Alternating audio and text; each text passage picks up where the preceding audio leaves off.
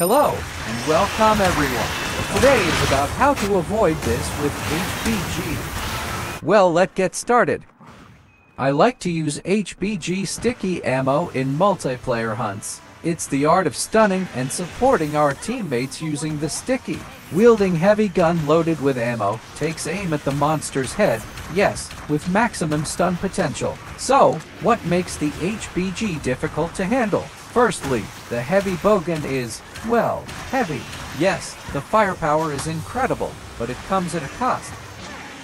It slows down your movement speed, making it harder to dodge attacks and reposition yourself, especially against fast opponents in anime quests like Risen Shagaru Magala in this video.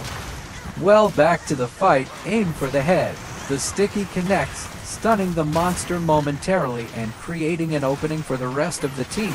Our teammates unleash their arsenal, dealing massive damage to the monster, kick it ass, or take some recovery. Me continues to strategically use sticky ammo, repeating the process to create further openings and keep the monster under control. Then this happened.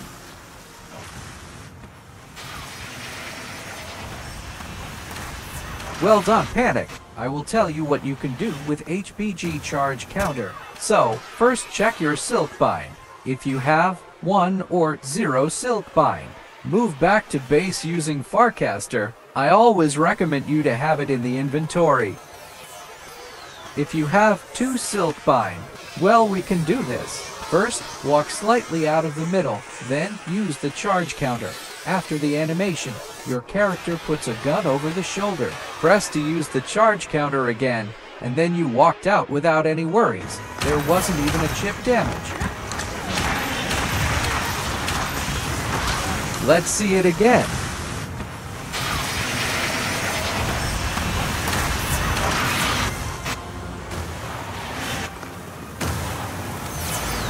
One and 2.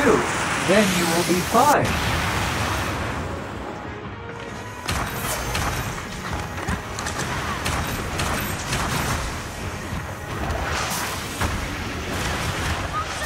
Hope you enjoyed. If you found this video helpful, don't forget to give it a like and hit that subscribe button. This is some tip for today with HBG. Happy hunting, fellow hunter!